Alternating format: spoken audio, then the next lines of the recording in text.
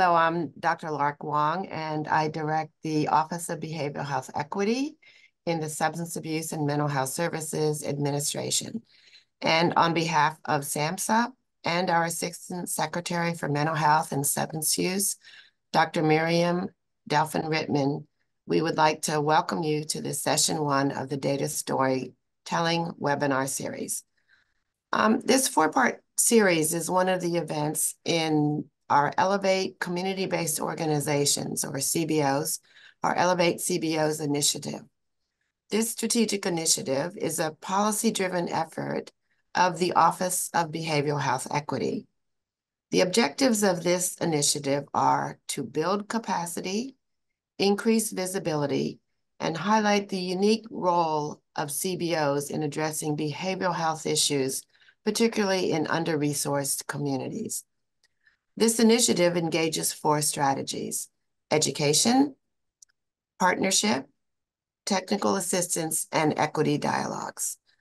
While we understand that CBOs play an important role when serving their respective communities, we often hear from them that they lack consistent funding sources to allow them to sustain their services due to the lack of infrastructure and capacity.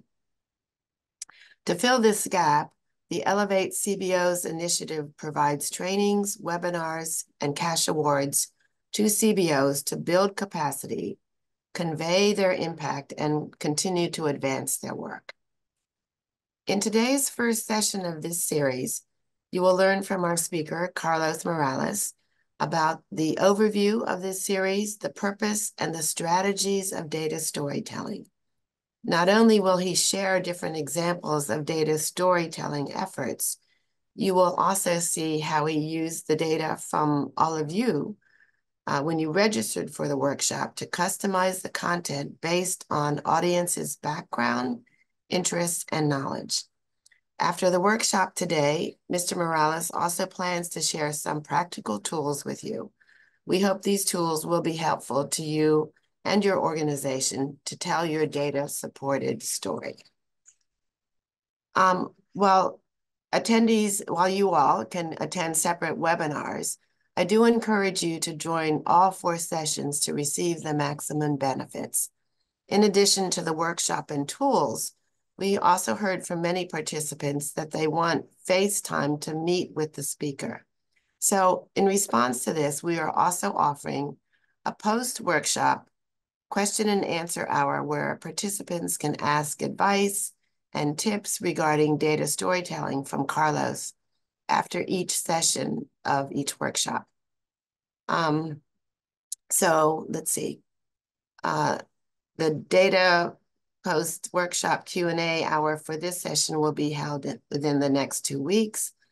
Space will be limited to post-workshop Q&A hours. So stay tuned on how you can register during this workshop for the post-workshop kind of office hours Q&A. So once again, I do want to thank you very much for taking the time to attend today's session. I also want to acknowledge, again, the Achieving Behavioral Health Equity team that we have in place from Apt Associates and Change Matrix to help us in terms of providing this particular series. And most importantly, I also want to recognize Perry Chan, senior staff in the Office of Behavioral Health Equity, who leads our work in Elevate CBOs. And he really brings a deep knowledge of community-based organizations, a dedicated, thoughtful, creative champion and advocate for community-based organizations who continually advances equity issues and opportunities for community-based organizations, especially those serving under-resourced communities. So takes a lot of people to put a series as this together. So I really want to thank all of you for the hard work you've done on this. So now I want to turn the floor over to Carlos to begin the presentation for today. Carlos? Thank you. Thank you. Everybody can hear me okay? Yes. Feel free to actually put that in the... Okay, awesome. Awesome, awesome. Good afternoon. Welcome, everyone. I'm going to start by saying that this is a 4-part workshop series on data storytelling for community-based organizations. Throughout this series, we will discuss the power of data in telling your organization's story, digital marketing, and conveying impact to stakeholders. We're going to be offering some limited capacity post-workshop Q&A sessions after each session. So registration for the first post-workshop Q&A will be added to the chat during this webinar. So please sign up if you have additional questions, all right? Also, make sure that if you haven't registered for workshop sessions 2, 3, and 4, also in the chat, we just provided the link here. Feel free to actually do that as well, all right? Okay, so I'm going to be sharing my screen here, making sure that we got everything. Let's see. One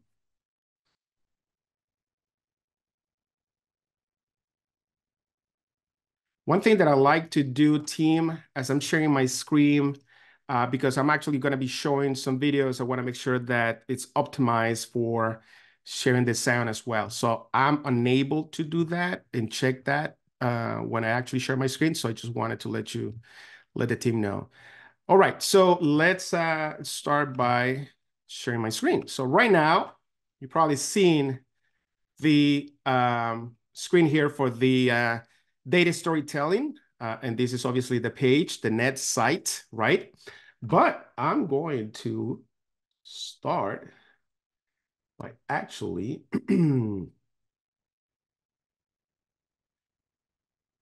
talking a little bit, just give you some actually just very short background in regards to who I am, okay? So one of the things is that I provide training and consulting to community-based organizations across the country when it comes to marketing, communication, and branding. I've been doing this since actually 2011. And so one of the things that I do is actually I work with these community-based organizations, and we actually create a lot of strategy, marketing strategy plans and communication plans and branding guys as well. So my role throughout this series is actually talk to you about data storytelling, all right? And what we're going to be covering today basically is we've done some welcome and introduction, but what we're going to be covering today is actually I'm going to start by talking about your data, your story. When you register for this workshop, you actually answer some questions, right? And so you provided some data to us. So my role for that particular section of the workshop is I'm going to try to tell a story based on the data that you provided to us. And I'm gonna show you that in a few seconds. Then we're gonna go into understanding data storytelling. So this is more about what are the components, what are the things, what are the factors that you need to take into consideration when you want to tell your story using the data that you actually have collected, right?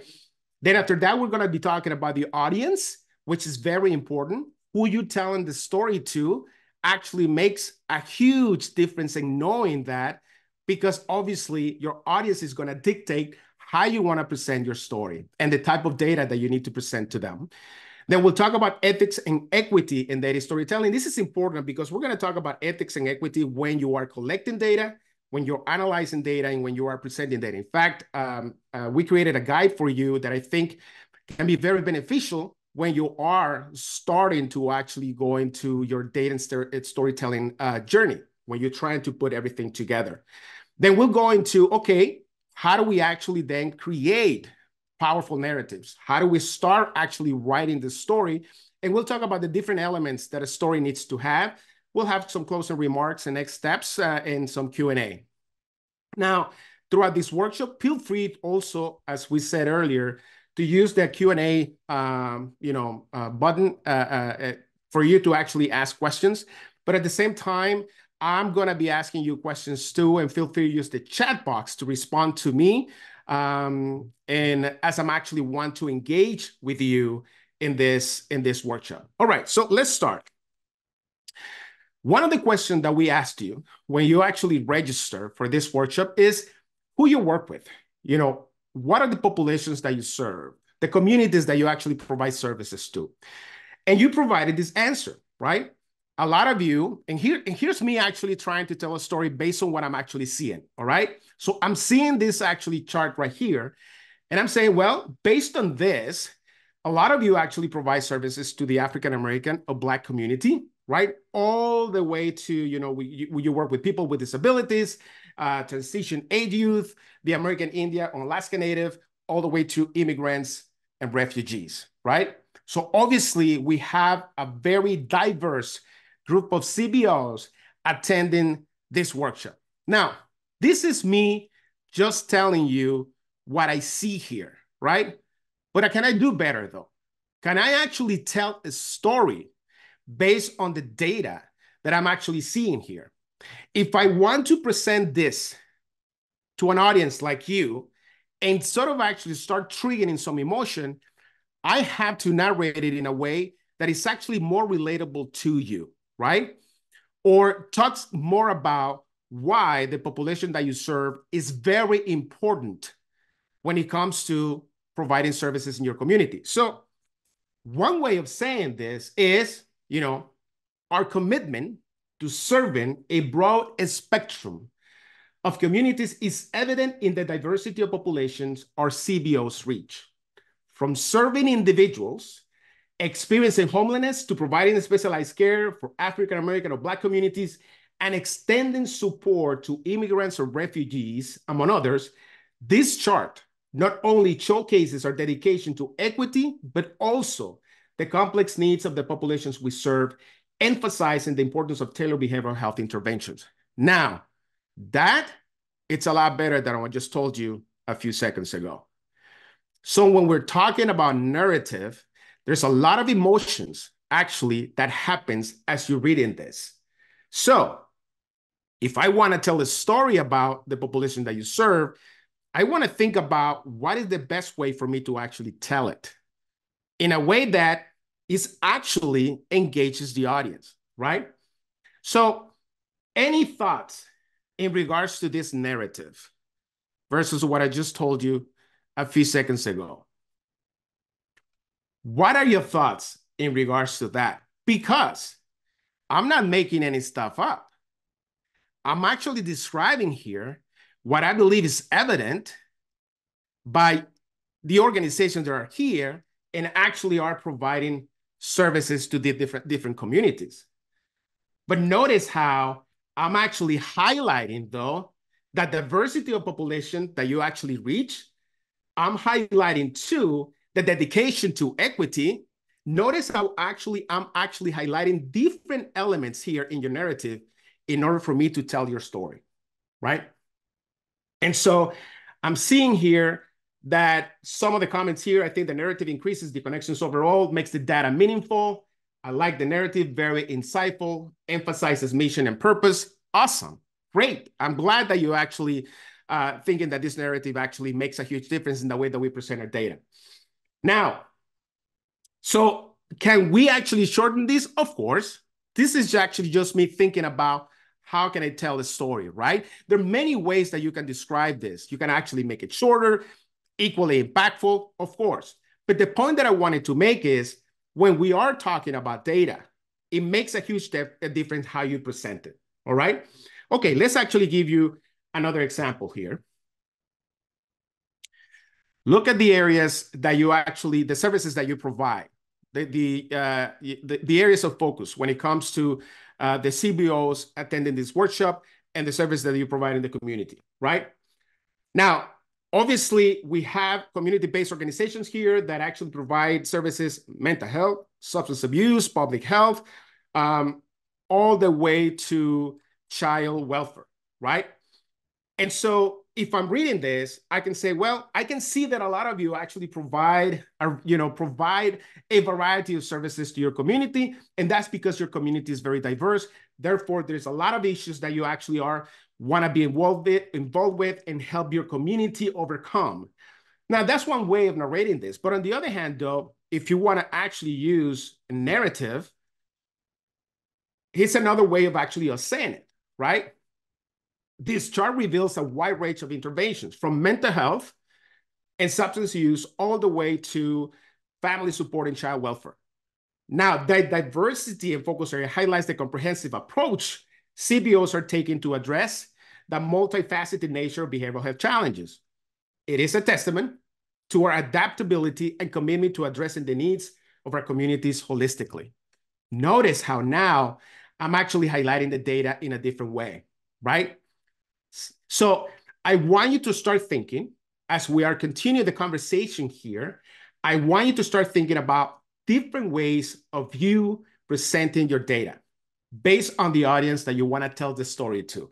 And of course, we're going to talk about what are the elements that you want to take into consideration later on during the workshop. But I just wanted to actually start with this based on the data that you actually have provided to us. Now, experience in data storytelling. A lot of you, most of you are at the beginner level. And you're coming here to learn, right? Then we have some of you that actually are in the intermediate level. So you know, every once in a while, you have actually used data storytelling.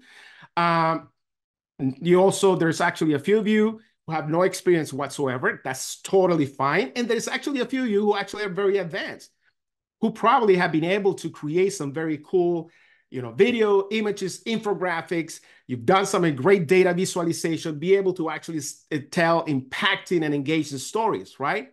So we have a very diverse group of organizations attending this.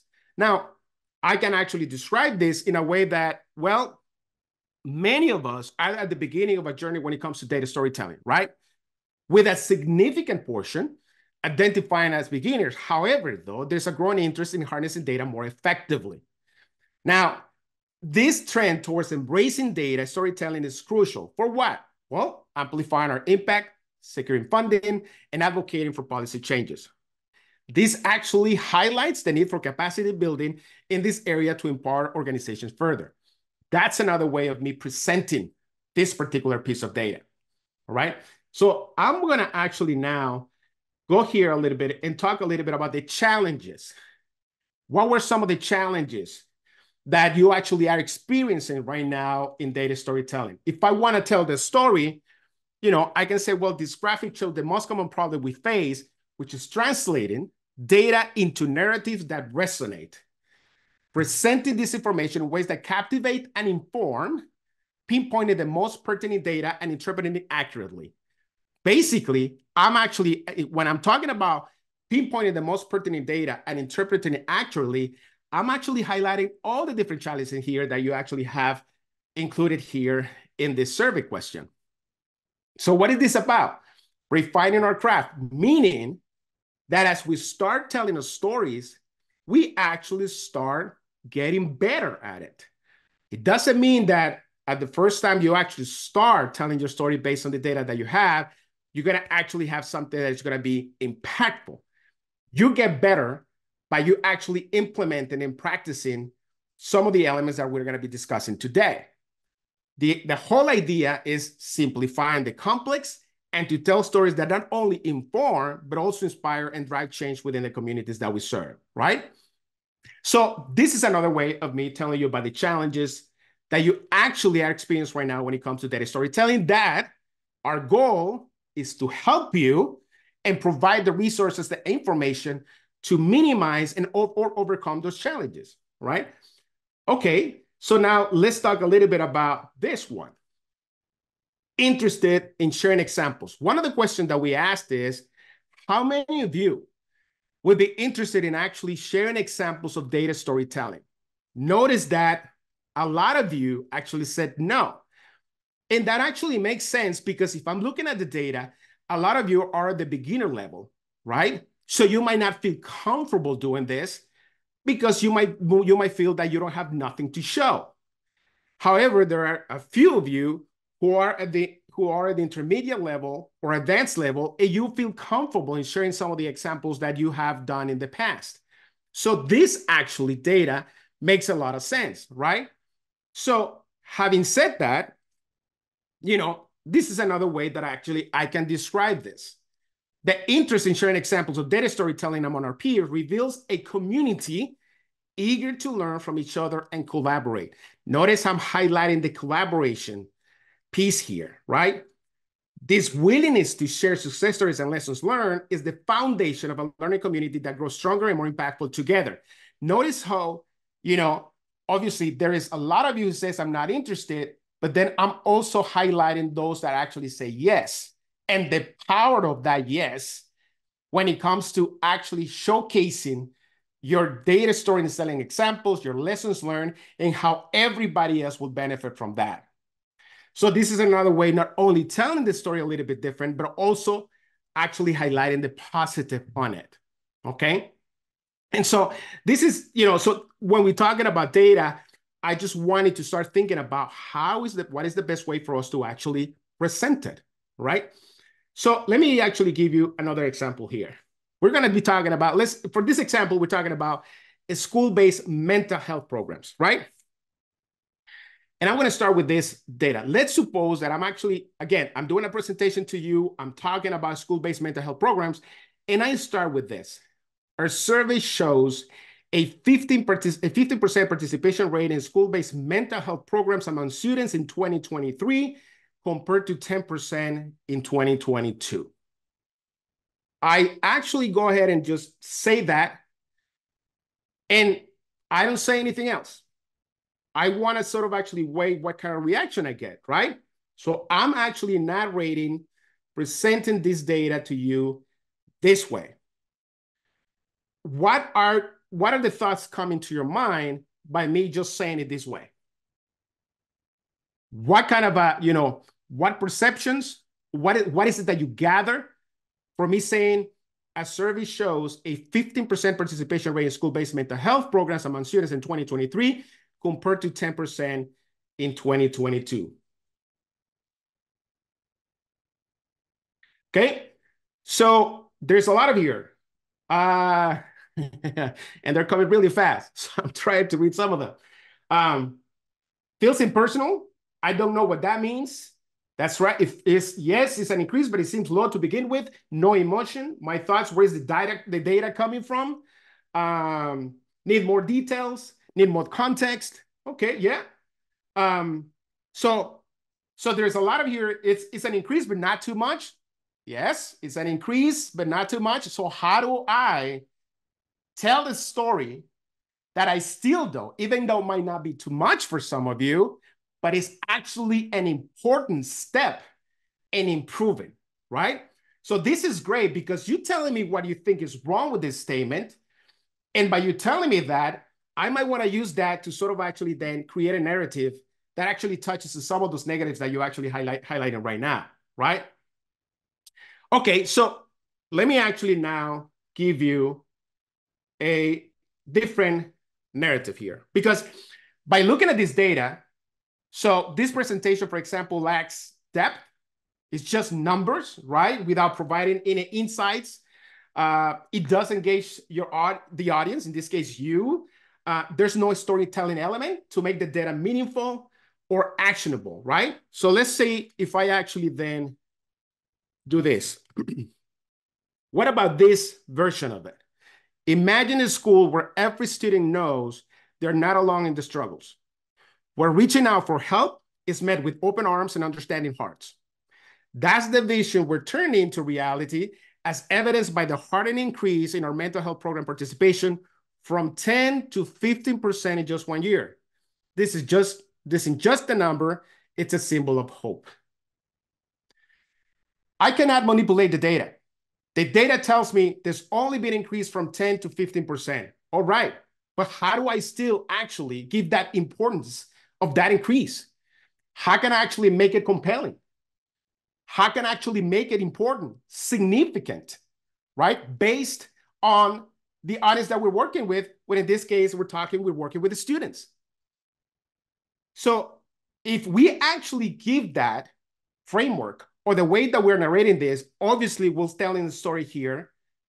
And therefore, all of a sudden, your understanding of the data changes based on this narrative. So, and I'm trying to read here what you actually are putting in the chat. So what are your thoughts? Compare narrative option 1 to narrative option 2.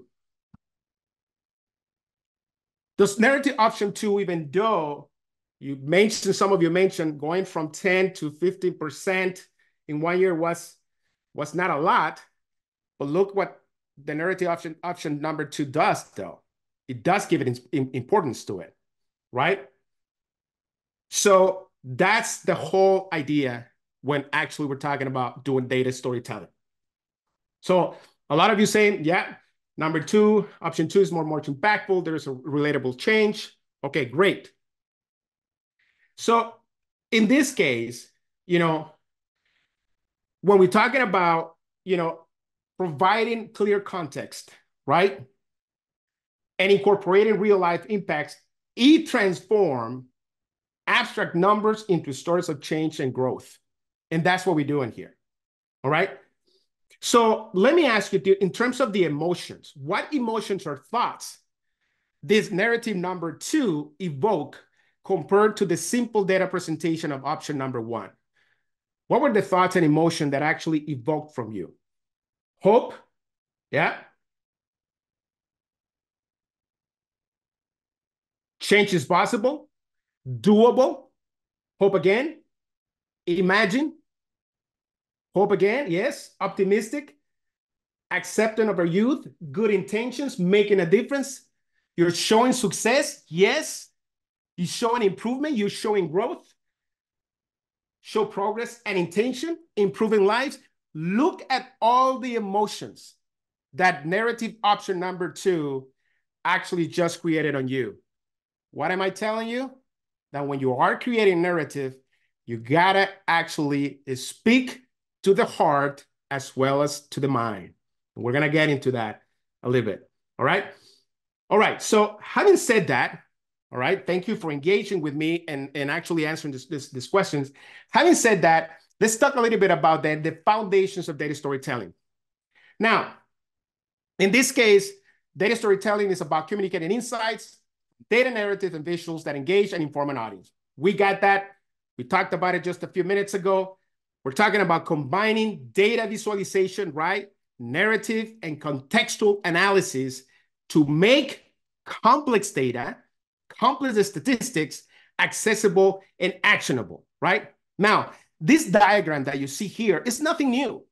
In fact, if you search in Google data storytelling, this diagram is going to show up pretty much everywhere, okay? But the importance of this diagram, though, it's important that we understand what that means. So this diagram actually shows the relationship between data, narrative, and visuals. Those three elements have to actually play along together. They actually have to, when we're talking about data storytelling, you have to have those 3 elements. And narrative helps explain data. That's what you try to do, right? The visual help engage your audience. It helps remember the data. And the data provides the insight to convince the audience to do something about it. The data is pretty much the support that your narrative has. You're backing up your story with numbers, yeah? You're not making anything up. So when all those 3 elements, narrative, visuals, and data, come together in a perfect balance, as you can see here, they're bringing change in the form of you're changing perceptions, you're educating, you're engaging your audience, you can actually affect behavior change, you can actually have a process buy-in or a project buy-in from somebody, because obviously you are covering all those 3 elements. You're actually telling the story, my goodness, that is actually supported by data, but not only that, let me show you what this actually looks like. So you can remember, you can see the significance to it, right? So now, how do we actually then, when we're talking about data storytelling, why this is important? Now, a lot of you, if not all of you, you know that data storytelling is important, but why though? And the reason why I wanted to highlight this is because this is the things that actually we have to take into consideration when we're telling the story. Number 1, we're talking about transforming complex data into understandable story, right? It's about engaging our audience, helping everyone understand the impact of the work that we do without needing to sort of actually decipher complex charts or statistics, right? That's the whole point of it. We want to simplify this process, right? Number two, we want actually our audience to do something with the story that we're telling, right? What's the action? Do we actually want to make some policy changes? Do we want to actually do some fundraising? Do we want the community to engage with us, have a conversation with us, have the community attend an event? I mean, what's the action that we want our audience to take based on the story that we're actually telling, right? And then what is that we're doing? We're highlighting success, but at the same time, identifying opportunity for improvement. Even data storytelling internally for a community-based organization can actually serve for us to kind of actually see the areas for growth within the organization. But not only that, what is it that you're doing when you actually are showing data? You're telling the story. You're showing visuals. You are promoting what? Transparency, accountability, and obviously you want to improve your results. That's what you're doing, right?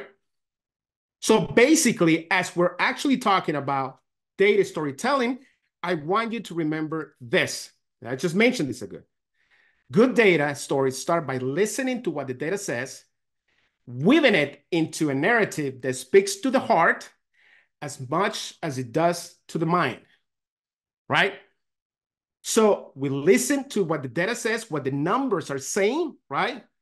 But we gotta be able to create a story around it that actually speaks to the heart, evoke the emotions that actually we just talked about in the examples that I provided, as well as it talking to the mind. There's a logic behind it, right? You got to be able to rationalize the story, the data. And so it's important that we have all these elements in place. And I'm going to show an example how to actually put this together. Now, talking about narrative, visualization, and context. 3 key elements when we're talking about data storytelling. Narrative, the story, is basically, this is where numbers transform into a journey, right? We're connecting the dots between data points, crafting a tale, telling a story that not only informs, but also engages. So, and when we're talking about engagement, everyone, it's basically having our audience actually to take action. That's what engagement is all about. Whether you want them to actually start a conversation with you, whether you want them to actually, you're doing fundraising, whether you actually want to make some policy changes, whether you actually want to create awareness about a specific topic. It's about actually engaging the audience, making sure that the audience do something with the information that actually you're sharing with them. The visualization piece is actually very important as well, right? So we're talking about charts, graphs, whatever, maps, and we're using that as part of the story's illustration. That the role of visualization is actually making complex data instantly understandable and engaging. Because what happens is your audience don't see the numbers anymore. They see it beyond that. And they remember the data because of the way that you actually present it by doing some great visualization, whether it's a form of infographics, images, videos, some very cool charts. And we'll talk more about data visualization in section number 2, all right? And then the context. The context is pretty much about the why. Why is the data this way? Why are the numbers increasing? No, you tell me the context behind it. What other factors actually are contributing to these numbers that you're presenting to me? It's basically the backstory, right? So how do we actually put this into a practical way? So let me actually show you an example here for this particular community-based organization. Now, this organization, Mindwell, does not exist, okay?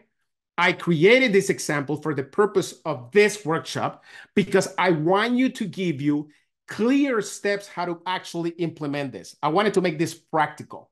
So when it comes to Mindwell data storytelling example, let's look at the narrative. Mindwell shares the story of Alex, right? A local high school student who struggled with anxiety and depression, but found it difficult to seek help due to stigma and a lack of accessible mental health resources. All right? So it's telling me the story here, right? Now, right there is telling me what the problem is. Now, this personal narrative is used to connect emotionally with the audience, right? It's making the issue relatable and highlighting the urgency of addressing mental health support in schools. Now, personally, if I'm actually listening to this story about Alex, personally, I can relate to that because I know people who actually have kids who actually are going through a similar situation, right? So right there, I can relate to that. And because I can relate to it, I start paying attention to the narrative, all right? So by you actually looking at the narrative for Minds Well, what are some of the emotions that actually is evoking from this narrative? What are some of the things that actually come to your mind by me actually telling the story about Alex here? Okay, we have empathy, all right? Help, yes. Desire to help, compassion, lack of access to mental health, yes. Urgency to help, all right. Concern. There's the other thing too that I want you to pay attention to. I'm telling the story of an individual. Notice how I'm actually humanizing the issue because I'm about to show you some data and I want to actually put a human being behind it so I can relate it to you. Okay? So this is very important in terms of connecting with your audience. All right? Okay, so I'm going to tell you now. So you're telling me the story. Okay, show me the data that actually backed that up. All right. Again, this is just data that it was made up for this particular exercise. But in here, obviously, I'm showing you a data where it says that increasing rates of reported anxiety and depression among teenagers for the last 5 years, right? We can see that after 2020, the numbers went up, right? But I'm also showing another piece of data here that I'm telling you that in the area where Alex lives, only 30% of the school offer some sort of mental health support or mental health services, right? 70% of them do not. All right, let's go back again. Alex is struggling with anxiety and depression, all right? Obviously, it's finding it very difficult to seek help due to the stigma and lack of accessibility to mental health resources. Well, this data right here is telling me that yes, only 30% of schools actually offer helps in regards to mental health, right? Most of them don't. So right there is telling me there's a lack of resources, right? Okay, that's great. So the narrative, the data. Well, what's the context though? Why are these numbers big? Why are these numbers have been increasing for the last 5 years?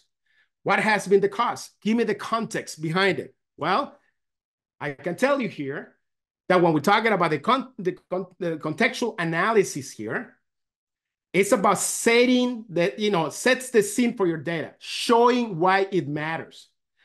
So in other words, we're actually giving the numbers, like we said, a backstory. So I'm telling you here, in this case, it's actually that, MindWell is providing a contextual analysis discussing a broader trend that actually is contributing to mental health issues among teenagers, such as increase of social media use.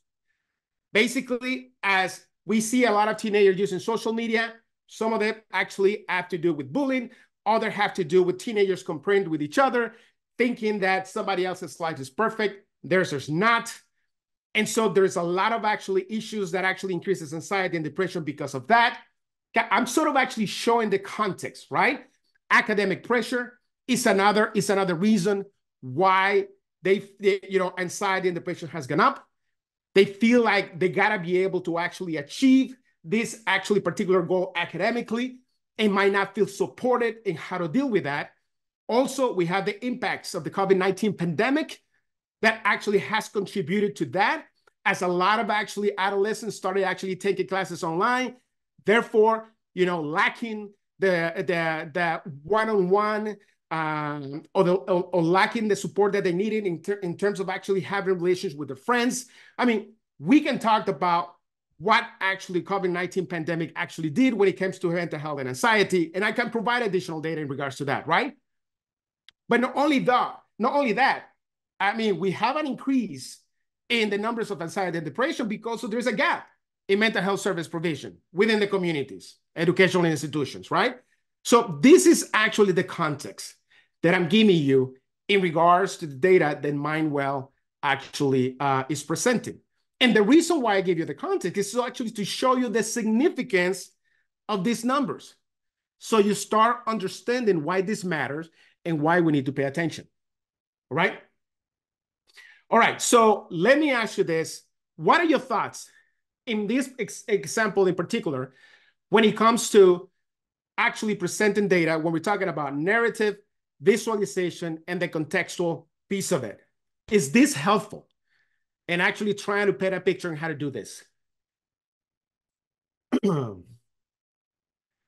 Is this helpful? Yes, it makes it real. Yes, yes, yes. Appreciate it. Somebody actually asked, should this be done in this order? We're going to talk a little bit about the order, and I'm going to give you a guide, and I'm going to give you some very cool examples in regards to that. So thank you for asking that question. So great. Thank you for the feedback. I appreciate it. All right. So let me actually now go into this particular piece here. Now, when we're talking about data storytelling, these actually are the key components when we're talking about data storytelling, right? What is it that you need to do? Number one, you need to have a clear objective, right? Every story should have a clear objective or purpose. Whether you want to inform, persuade, or inspire, it's important that you define what your goal is at the beginning. So if your objective is to convince stakeholders to invest in the expansion of your mental health services to minority youth, your data should actually focus on showcasing the positive impact that it can have on your community, right? So we start with an objective. Number two, relevant data. The data that you choose to include in your story should be relevant to your objective, right? And the whole purpose of it is we don't want to overwhelm your audience with excessive data that actually doesn't support your goals. So we want to make sure that we select the ones that actually are going to help achieve that particular objective or goal that we have. So if we want to focus on data that highlights service impact, then treatment outcomes, so we're talking about mental health, or community needs assessment to showcase areas of success and identify gaps in the service provision makes sense, okay?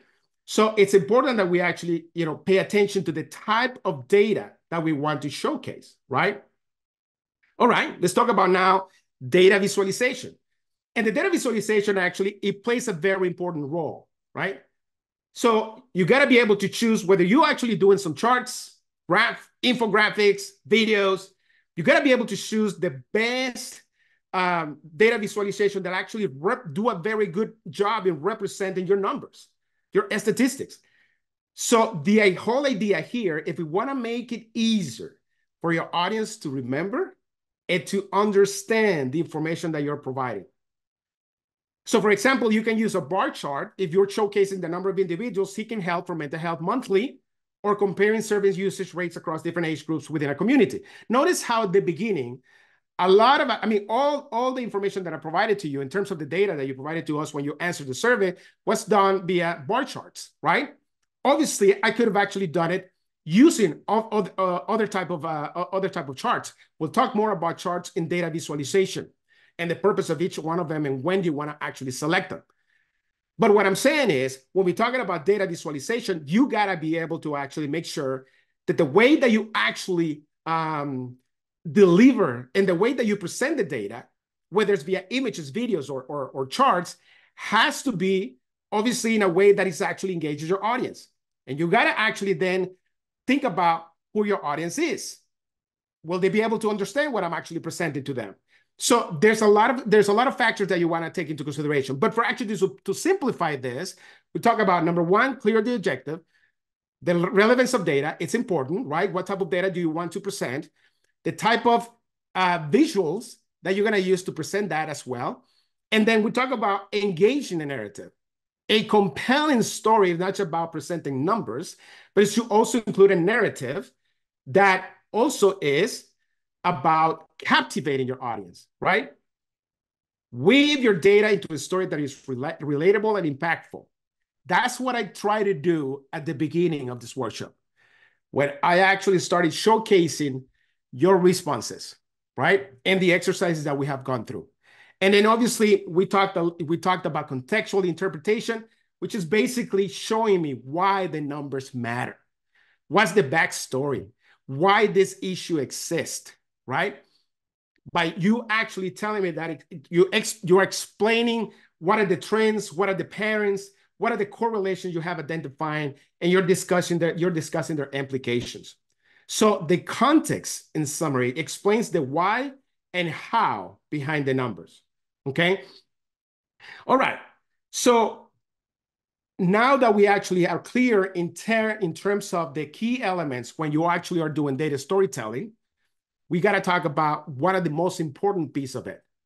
And that is your audience. All right. Now, I'm actually walking through this, but I'm going to show you in a few minutes how you can put this together. Okay. So I'm going to give you an example in how you can put everything together when you start actually crafting your data storytelling efforts. All right. So I know that obviously I'm going in a specific direction and a specific order, but there's a reason why I'm doing that. All right. And I'll showcase it to you in a few minutes. Now, this piece of it here, if you actually are telling a story, you gotta think about who you're telling it to, right? So you have community members, obviously individuals who live in the area served by CBOs that might be directly affected by or interested in specific issues and initiatives, right? That's one of your audiences. Then you actually have stakeholders, partners, right? Whether local businesses, whether other healthcare providers that you partner to, you send referrals to. They actually play a role in supporting your efforts in the services that you provide, right? Then you have funders. How do I tell this story if I want to actually raise more money? If I want to expand my services? What's the data that I actually need to highlight? And how do I tell the benefit of the services that we're providing so they can see the value, right? And obviously, they feel compelled to give us money. Then we have policymakers. Officials, obviously, who influence laws and policies affecting behavioral health services and funding, right? And the general public, talking about, which is a wider audience, audiences that actually, goes beyond just the community that you serve. However, though, they can still be impacted by the service that you provide. So understanding who your audience is key. They determine, I want to tell you this, they determine how you tell your story. If you have no idea who your audience is, doesn't matter what you do with the rest of the information, then your story is going to actually fall flat. Your audience determine how you're going to tell your story, how you're going to collect the data, how you're going to present it, all right? Because they're the one who you want them to actually take some action, right? All right. So why is this important? Well, by understanding your audience, obviously, you will be able to actually then craft a specific communication, a specific narrative, right? So for example, the stories for policymakers might emphasize evidence and outcomes, while for community narratives, you might want to focus on personal impact and testimonials. Two different audiences, two different stories, right? In terms of relevance, well, you highlight aspects of your data that actually directly align with your audience's priorities or challenges, making your story more compelling. Hence the example that I just gave you when it comes to policymakers or you're trying to actually engage your community. And obviously, engagement. This is the action that you actually are searching for, that you're going after. Understanding your audience helps in choosing the right platforms and formats for your story, whether it's presentations, social media posts, reports, or interactive web content. We're going to talk about social media quite a bit in session number 3. All right. So if that's one of the areas that you're interested in, make sure that you register for that as well. Notice I'm actually making the plugins for all the different sessions as I go here throughout this workshop. So, but But anyway, so we'll talk quite a bit about marketing on session number 3 here. So, but the whole idea in terms of understanding your audience is one of the most important elements that you have to consider. All right. So when it comes to understanding your audience, are there any other reasons why you think that's important? In the chat box, tell me, why do you think it's important to understand your audience when you actually are crafting your story, telling your story? Any thoughts? If you think it's important, why do you think actually knowing your audience makes a huge difference? All right. You don't lose them information. Language, they'll take action, keep them interested, get audience buy-in, understanding the background and frame of reference. You want your efforts to be effective. Context, yes. So you know this is important, all right? Okay. All right, so it's not only enough understanding who your audience is, you actually want to make sure that you learn how to actually segment your audience. So if you consider an organization that is focused on youth mental health, the audience could be segmented into students, parents, educators, and healthcare professionals, each with unique roles and interests, right? If the goal is to tell the story about how you're making an impact on the service that you're providing with mental health youth, you want to take into consideration who you want to tell the story to. Or if your goal is to actually then grow your mental health service and expand the service to other areas or to more youth, then who do you want to tell the story to? So you actually can get the funding in order for you to do that. So in other words, here's one thing that I'm going to ask you. How many of you actually have a database of audiences that you work with in different capacity? It can be a database with email addresses, obviously, of people that community members, of people that you actually provide services to, funders, partners. Okay, so some of them are you working on that, and some of them actually, yes, I have a database. We do a spreadsheet. Okay, here's one thing that I want to tell you. Oh, well, let me ask you this. How many of you actually communicate with that database on a regular basis? How many of you use that to tell stories? Yes, no, virtually we do. We do with a newsletter. Not yet, not yet, yes, monthly newsletter. I connect to Tableau to create, okay, yes. We send a newsletter. I communicate to marketer programs. We'll tell stories in marketing, okay. All right, so for those of you that actually are connecting with your audience via newsletters, what type of results are you getting? Are you getting the results that you're looking for? I mean, what is it that you're looking for when actually you are crafting newsletters or telling your stories via emails, for example? What do you want your audience to do?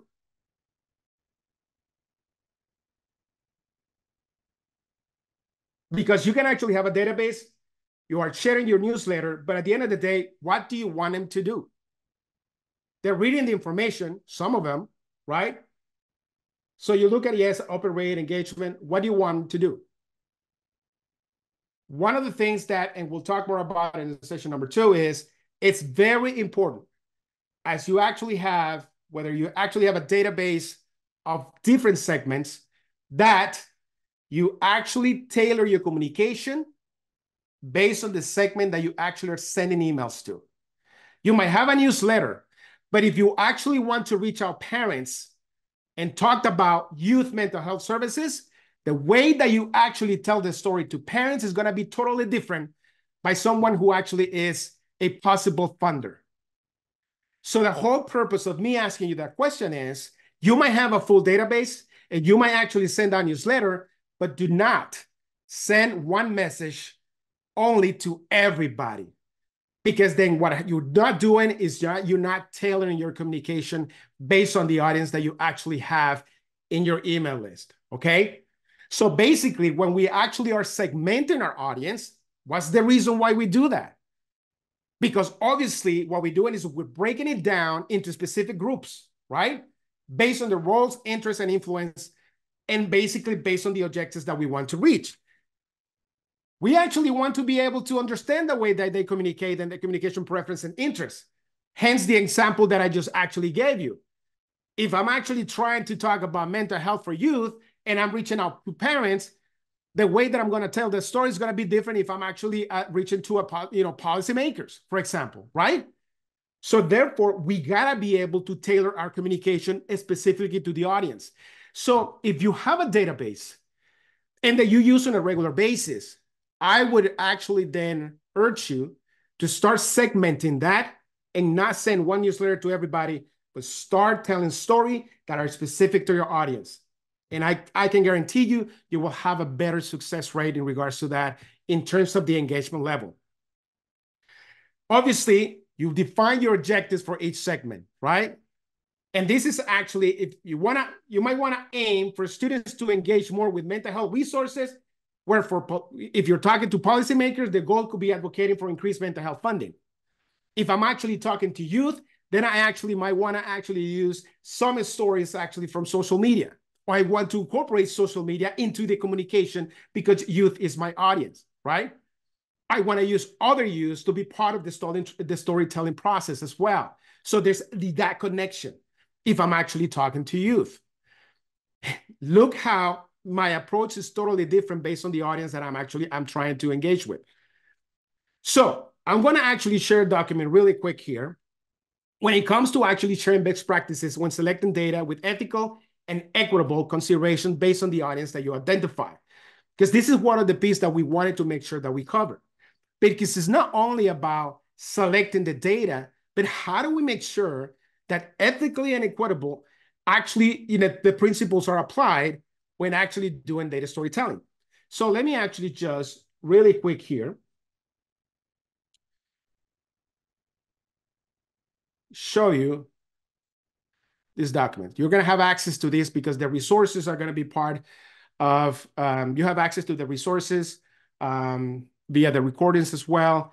And so one of the things that I want to make sure that you understand, and we're talking about ethics and equitable data, storytelling strategies, is that we wanted to remember, right? And we want to consider the diversity of our audiences, right?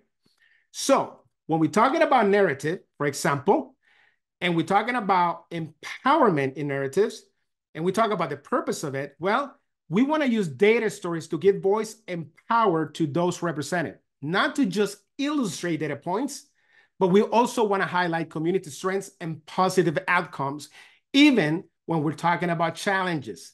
So notice that if I'm actually telling you about the challenge and struggle of an individual, I also want to highlight the outcomes that you have been able to actually achieve via the service that you're providing, right? So you just don't want to actually just present data in just a negative way. You present the issue, yes, but tell me what the positive outcome can be if you have the necessary elements that you can implement. Or tell me what actually has changed from last year to this year in terms of how your program has advanced or the success that you actually have achieved. Obviously, you have progressed, but you still need to keep moving forward. So remember the example that I gave you in which we talked about, a year ago, we only had 10% of the youth actually taking advantage of the mental health services. A year after, it was 15%.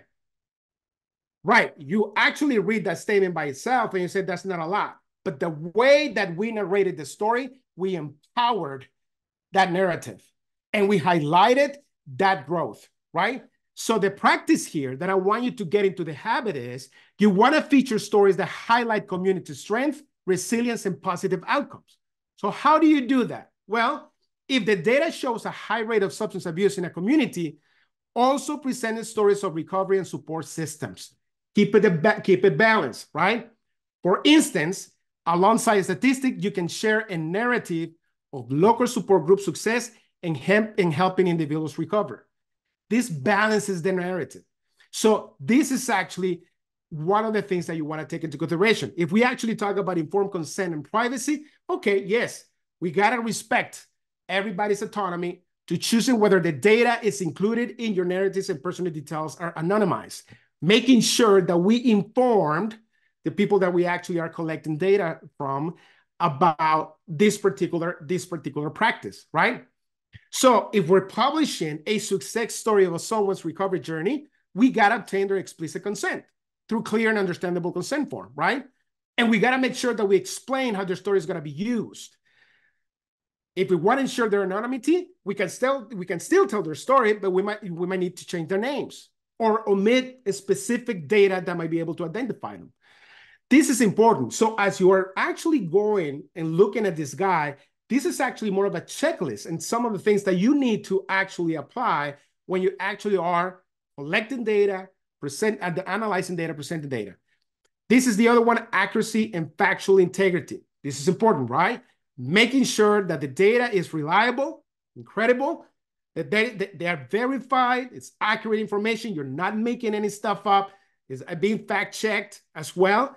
And so, and here's how, this is an example in how you can accomplish that. For example, if you want to illustrate data of the effectiveness, you have a new mental health program, right? And you actually say, hey, this new mental health program has been very effective. Okay, compared to what? Show me a pre and post survey that measure participants' mental health status before and after the program. So actually I can see the difference, right? You can actually say that you can collect this service, calculate the average improvement and share these results, right? Briefly describe how you collected this information and make sure there's any limitation in your survey. You want to mention that, such as the number of people that you surveyed, to give a full picture of your findings. By actually applying this, everyone, these methods provide a clear and easy to understand snapshot of your program's success. So I'm actually showing you here in terms of what's the purpose of this, what is the practice, and how you actually can do it. Same here with bias recognition and fair representation, cultural sensitivity and context, accessibility and comprehension, equity of impact, transparent accountability. So obviously, I'm not going to have time to go to each and every one of them, but I wanted to make sure that I wanted to highlight when it comes to ethics, and we're talking about equitable data storytelling, what's the guide? What are some of the principles that we actually need to take into consideration? And this is one that I actually want to make sure that you pay attention to. Now, how do I, now based on this, make sure that, and actually I'm going to,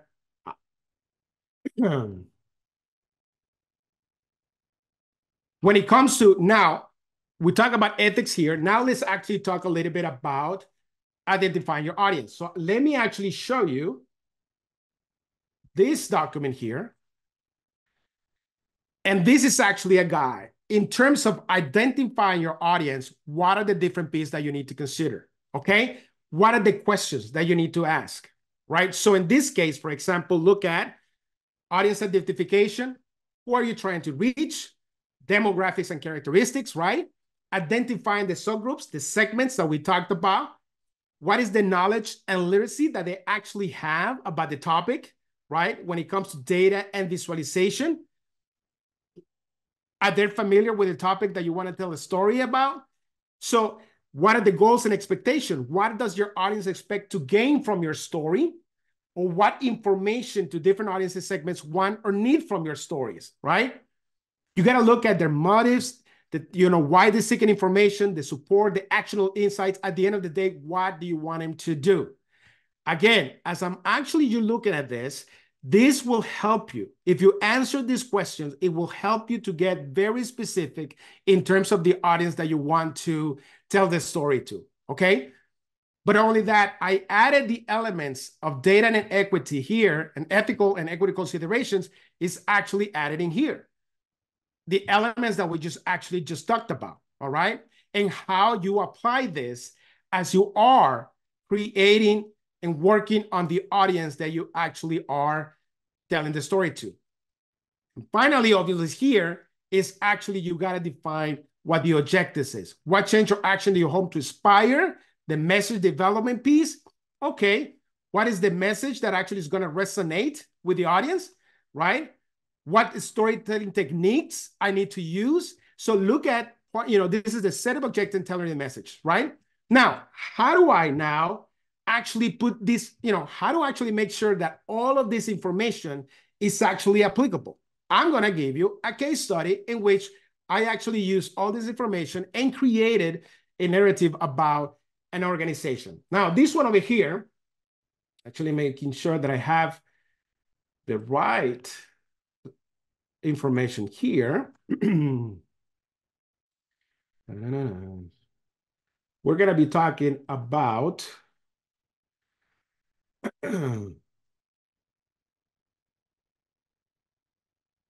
all right. So this is actually Mindful Horizons, is another organization that I created to actually give you an example in how you can actually create this. Now, this is about working and talking about identifying your audiences and tailoring the message based on the audience that you actually are working with. In this example, notice how here we are working with adolescents aged 13 to 18. We also are targeting our teachers in middle and high schools, parents of adolescents, local mental health professionals, and city council members. We have different audiences, right? So in this case, this is the adolescents that we're working with here, low-income communities, LGBTQ plus youth, high academic achievers, those with a history of trauma. Now, for this example, obviously, I'm actually segmenting into different audiences. In your case, might actually just be here for adolescents. You're talking about just high school students, and that's perfectly fine. But the reason why I'm showing you this is because you can go as deep as you want to or as specific as you want to, right? And so these are the subgroups that we identify for this particular example. When it comes to the audience knowledge and literacy, actually, we have adolescents. Well, they have a moderate to high social media literacy, so very mental health literacy as well. So we want to make sure that if we're going to communicate with them, we want to think about social media as one of the ways that we want to actually tell the story to, right? In here, high professional literacy when it comes to mental health, right? Varying degrees of mental health programs knowledge, parents as well, diverse levels of health literacy and socioeconomic backgrounds requiring tailored messaging. When it comes to professionals, policymakers, this is the piece where we actually will get it more deeper. What's the audience knowledge and literacy when it comes to the data that we're about to present or the topic that we're going to be telling a story about, right? The audience goal and expectations. All right, for adolescents seeking mental health information. For teachers, they need classroom resources, student engagement strategies. For parents, seeking understanding of mental health and how to support their kids. Notice how the goals and expectations are different, right? And then we go into the selecting data with ethical and equitable considerations, empowerment and representation. And here how we do it. We select success stories from adolescents who access counseling through school programs. We want to highlight that. We want to make sure that we actually choosing data that show demographic breakdown of program participants to ensure fairness and representation. So notice how we're applying the principle of empowerment and representation by selecting the right data that will fall under this category, right? We go into informed consent and privacy and so on. So all this, I wanted to show it to you so you actually have a practical example in how you can apply this, right? And this is just basically about your audience, right? So I'm going to stop right there. And I want to actually hear from you. What do you think so far of this particular case study and the document that I just showed you? I got a couple more case studies that I need to show you as well. But what are your thoughts in regards to that?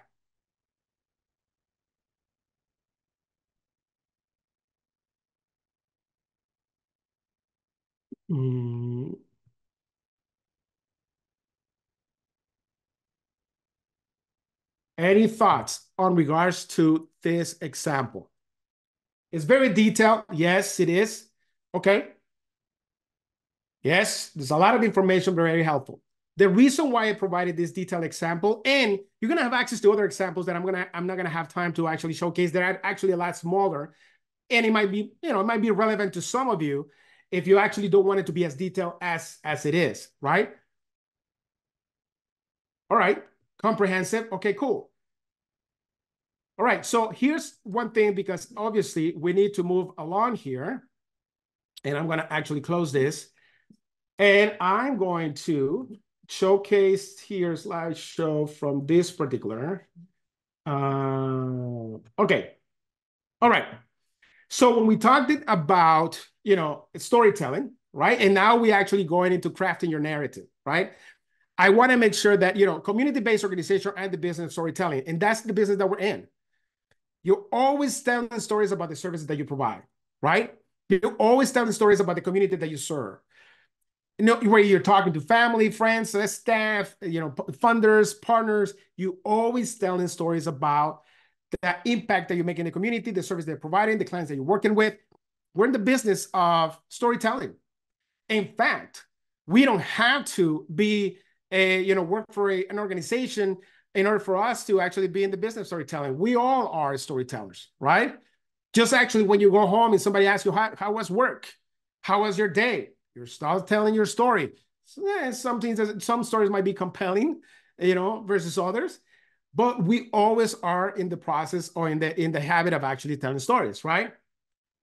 So when we talked about, powers that stories have, there are three things that I want to highlight here. The stories help understand and remember, and stories grab and maintain our attention, and the stories touch our emotion and engages, right? Now, the type of stories that you actually can tell are the origin story. Tell the story of why your organization exists. How did it come about? That's one type of story. Community story. You humanize your community, right? You changing it. You sort of actually you're telling about the people that you actually serve by showcasing a side of their lives that people might not know about. And this is when you actually are telling individual stories of somebody actually who has benefited from your services that you provide. Impact story, all about the changes that you have created, the outcomes, the progress, the growth, right? Behind the scenes story, and this is actually what happened in terms of, okay, what is it that's happened? How actually this problem came about? What we had to do behind the scenes in order for us to actually provide this service, right? This is actually about highlighting the people that actually work in the organization, your staff, volunteers, right? And then we have the user-generated story. And this is actually stories that I created by the community that you serve, the people that actually follow you and support you. And a lot of these stories, you actually can see it in social media. If you're posting something about a specific service or a story about someone, and you start getting a lot of comments in regards to that, you're generating user-generated story. That's what that is, all right? And so when you actually, once that you actually we know the different type of stories that you can create, well, you got to actually think about your story format. There are many ways that you actually can tell your story. We're going to actually dive a little bit more in depth into this in session number 3. But obviously you can use video, blog, newsletters, photos, podcast, social media, multimedia, illustration. And so basically there are different ways that you actually can choose your, you can actually present your story as well. So let me actually now present to you this video. It's a 2-minute video, but I think it's actually make a powerful point when it comes to about telling the story of an individual. It is called The Power of One. I want to make sure though that you're able to actually listen to this. So let me make sure that I have, I want to play it and let me know, but I want to make sure that you are able to.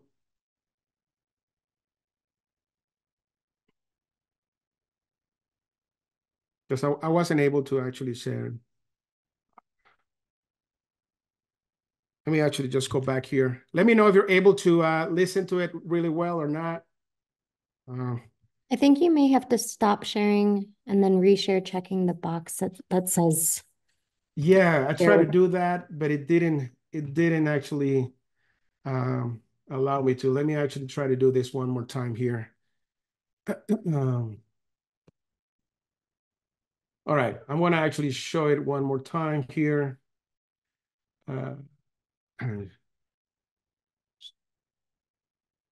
Okay. Yeah, it's not letting me, to be honest with you, to actually optimize it for sound and video clips. So I don't think I'm gonna be able to do this.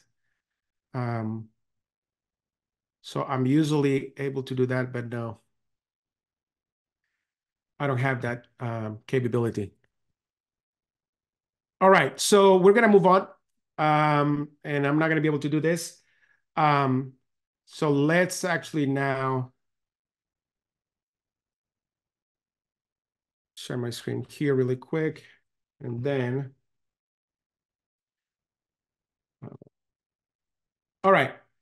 So here's when we're talking about crafting your narrative. I mean, the video that I wanted to show you was the power of actually sharing individual stories, and why when you actually humanize the story by actually sharing the story of one individual, it's more powerful than actually talking about a whole group of people.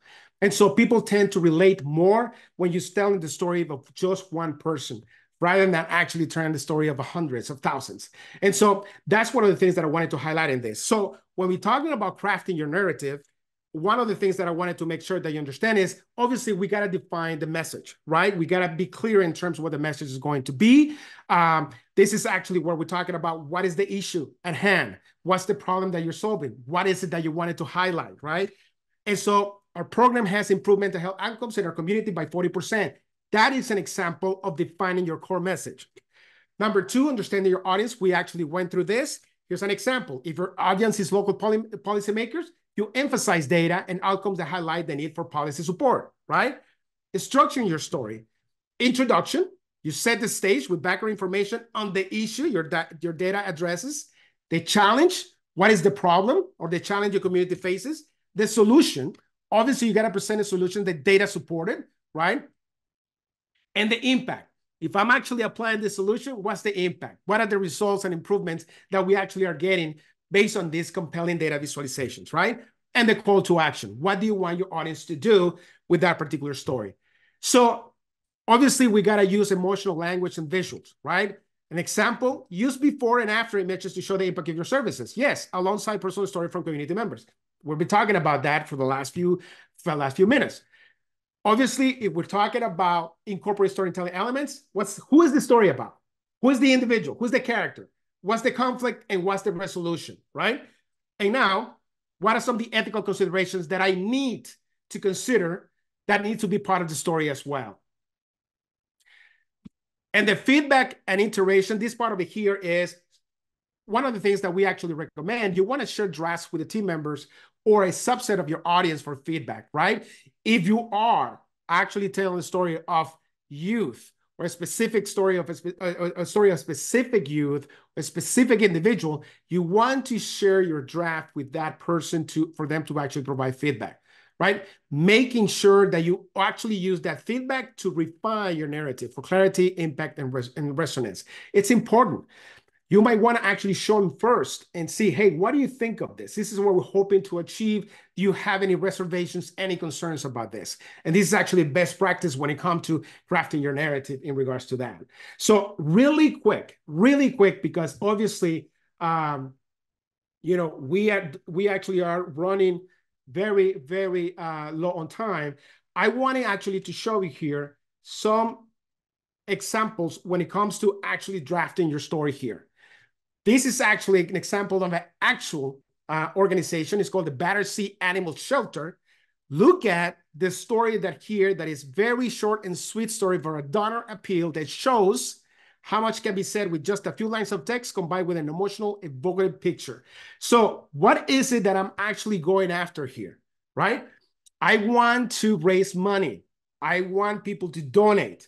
So obviously we have the main character here, with this beautiful puppy here, right? And obviously we actually have a statement here. So it has a well-described main character, a struggle. Tiny Noah found himself on a doorstep at just 8 months old, but with the help of supporters like you, we were able to find him a loving home. You are the solution, right?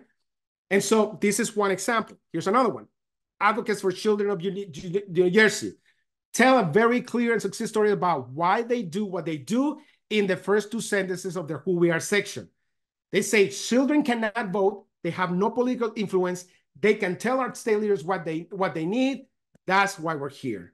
So this is the problem, and we are the solution, right? It's another one. The Center for Nonprofit Management. It's another great example of a quick story here highlights the vision, the main character, which is our nonprofits, the problem, lack of resources, and their solution, which is connecting nonprofits with the resources that they need. And finally, I want to actually highlight this one. Look at this one, how actually they're using data here. And this is the Malala Fund, and highlights their work by segmenting their catchment area in the unique challenges and solutions for each area, right? They provide compelling pictures and statistics that emphasize the text. So in here, this case, they want to actually, their focus is to spread awareness of the issue of education in Brazil during the pandemic and how their programming addresses the issue. So days since the school closed, 778. Number of girls impacted, 27 million. Current status is still closed. Girls is out of school before COVID-19, about 2 million. Our priorities, look how they actually are telling the story via the numbers that they are providing. And here it says in Brazil, our strategy centers on monitoring state and national education budgets, establishing protocols for the safe school reopenings, and addressing violence and abuse against girls. And they have a main character. So in other words, this is actually different ways when you can tell story. Now, I did not have a chance to show you how these case studies that I actually created for you put all the elements together, but you have access to that as part of the resources for this particular workshop. Because at the end of the day, I want to present to you something that is practical, that you can have the guides, you can have the workshops, the worksheets that you actually can use to fill it out based on ones that are already filled out for you. But you have access to that, even though I didn't have a chance to show it to you. All right, so we'll stop right there because we actually needed some final Q&A, and I want to make sure that we still have a few minutes for that.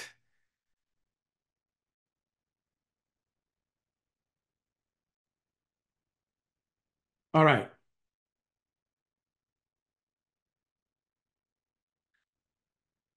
What's going on, team? Help me out here in terms of any Q&As that we need to pay attention to. All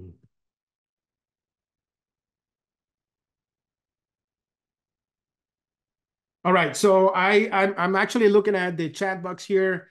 It was great, thank you. What a consultant like you cost to hire for a program? Whoa, thanks, Jonathan. Hit me up, man. We can talk.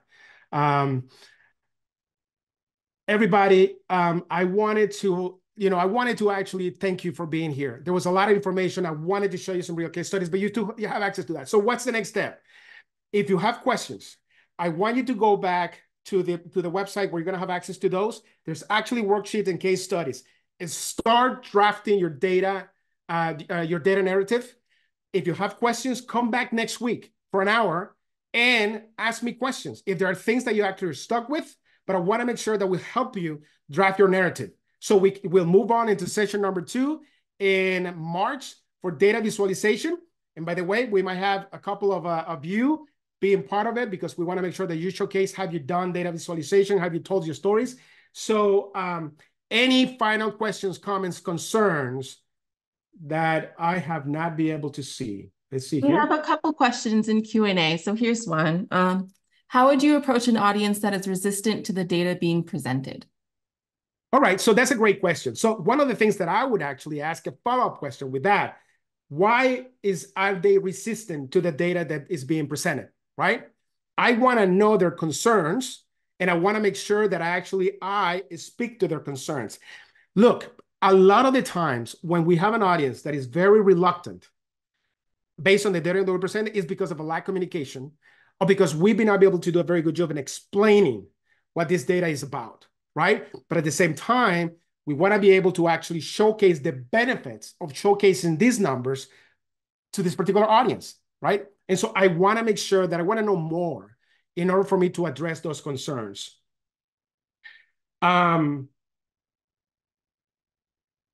What is how can we access the resources that you presented today? You're going to have access to those in the, Cheyenne, help me out here. They're going to have access to the recording and they're going to be able to access the resources there, correct? Yes, absolutely. And they have access, and for the link for that particular yes, site? it's dropped in the chat. Okay, great. Thank you. Yep, I just saw it.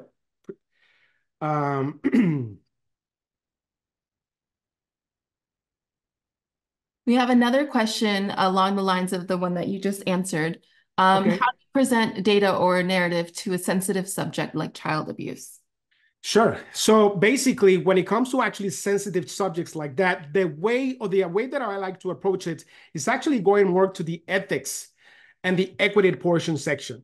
I want to make sure, because if it's a very sensitive subject, I want to make sure that I'm actually, when it comes to selecting the data and analyzing it, I'm actually doing it the right way. Making sure that if I want to be able to tell the story, and it's because it's very sensitive, I don't necessarily need to highlight a specific individual, but I still want to be able to tell what the issue is. And if I actually have, the right amount of representation, but at the same time, I want to highlight some successes based on the services that I'm providing as well. The thing is, when we have a topic that is very sensitive, we tend to actually lean towards presenting something that is really negative. But remember, we got to actually keep the balance.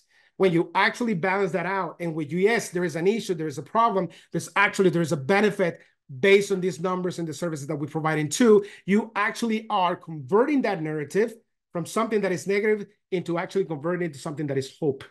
And so keeping that balance and making sure that you put into practice the guidelines that we actually, I explained to you when it comes to ethics and equitable data storytelling and strategies, I think is key because of the nature of the topic itself. Here's my suggestion to you.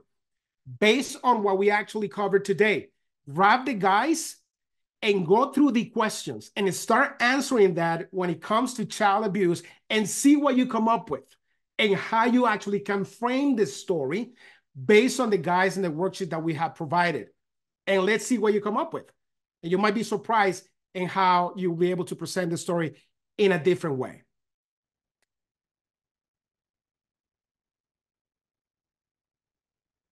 Let's see. What other questions do we have? Do we have more time to answer questions? Again, if we're not able to answer questions, you remember, we can actually still answer some of these questions next week. We're going to meet for an hour. So register for that post Q&A.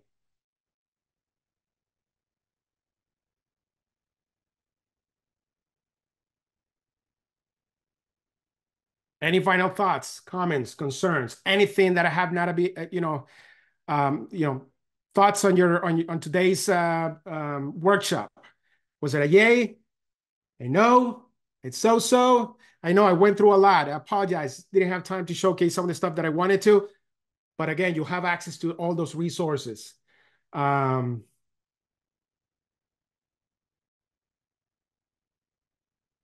you. Thank you so much for all of you for saying yes, it was good. Appreciate it. My goal was to actually give you something that you actually can implement. Hence the guides and worksheets that I created and you have access to, because I want you to explain the concept, to grab them and apply them right away. No fluff. Just making sure that you actually come up with something that is tangible. That's the whole purpose of this workshop series. Awesome. Thank you so much, everyone. Remember, register for the Q&A post-workshop next week.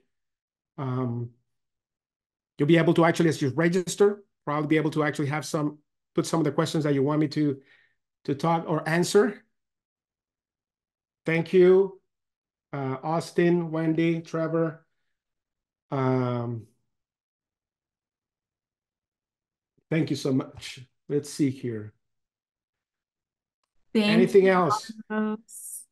I'm sorry? Thank you, Carlos. And I just want to thank everyone for joining us today. Like Carlos said, we'll be sharing the related resources in the recording on the NetShare site. You can find that link in the chat. And please sign up for the limited capacity post-workshop Q&A session for next week. And if you have a few minutes to please respond to the feedback survey as well. Thank you so much. And please always remember to register for the rest of the series as well.